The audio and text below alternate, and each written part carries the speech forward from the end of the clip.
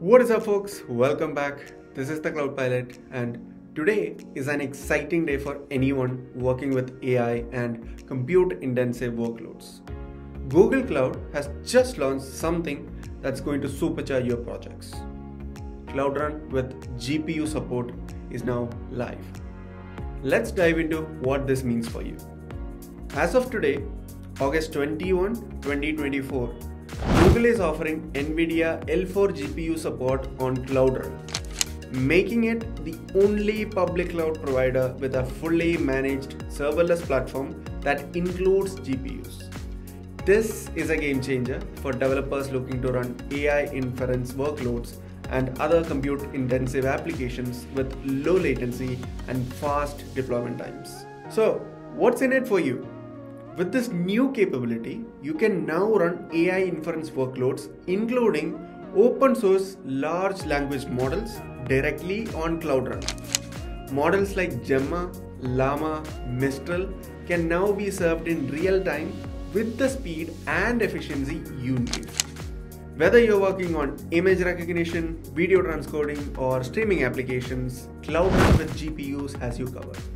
And the best part is that it's fully managed, meaning Cloud Run scales your GPU instances up or down automatically based on demand, and scales down to zero when there is no traffic, saving you from paying for the idle resources. Here are the key benefits you will experience.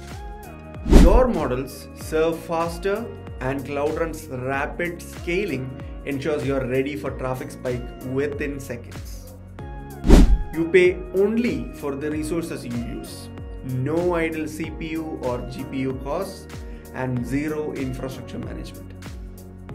The serverless architecture allows for rapid iteration, so you can test, release, and update your applications quicker than ever before. Also launching today is Cloud Run Functions, which brings all of Cloud Run's capabilities, including GPUs, to Cloud Functions. This is going to open up even more possibilities for serverless compute. And this is a huge leap forward for serverless technology, and I am excited to see how you're going to use these new features in your projects. The public preview is currently available in the US Central 1 region, with more regions to follow later this year when it goes generally available. If you're excited as I am, make sure to hit that like button, subscribe, and ring the bell so you don't miss any future updates. Thanks for watching and keep flying in the cloud. This is the Cloud Pilot signing off.